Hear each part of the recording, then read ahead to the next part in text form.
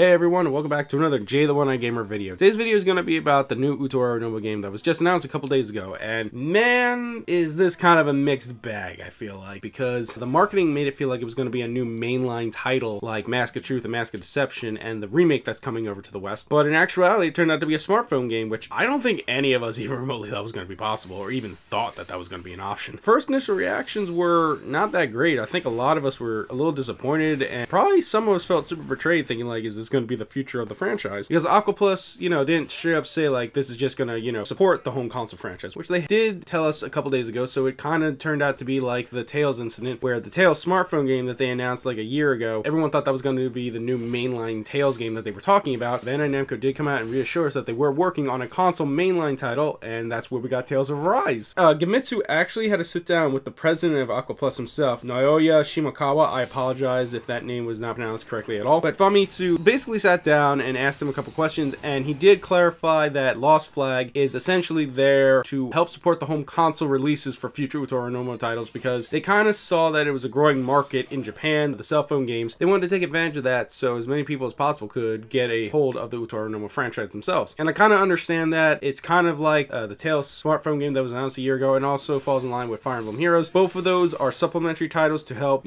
support the brand and get people excited for maybe the new mainline entries in those respective franchises. So I can definitely see how that would help Utawarerumono, considering it's a niche game. But Shimokawa did state that there are multiple console projects in the work, and I'm going to assume that the new Utawarerumono saga or trilogy is probably going to be there. I don't know of any other IPs from Aqua Plus, but it sounds like they have a lot of games in the work, so that's good to hear. And again, the gaming ecosystem in Japan is completely different than it is here in the West. In the West, we still like to buy our home consoles and play them off our, our big 4K TVs, whereas Japan, the home console market is kind of essentially a shadow of its former self, and mobile has kind of taken over there, so it makes sense for them in their home country to want to do this so they can get as much exposure for the Utawarerumono franchise as possible, and I understand that. Am I happy with the decision? Not particularly. I'm not a smartphone gamer myself. This could help Utawarerumono itself, because the games are really good with their characters and the storytelling, and if you can properly translate that over into a smartphone game, I feel like that'll definitely help, because there are a lot of memorable and great characters in the franchise that you will be able to apparently recruit to help you, so that gives more people a chance to look at these characters and this franchise that have never seen or heard of it. So the potential is there, and I really hope it does help. I just personally would have wished that they talked about a new console game, which I hope will be the start of a new trilogy or a new saga, but I'll save that for another video that I want to talk about the next chapter of the Utawarerumono franchise. But essentially what I wanted to do with this video was just,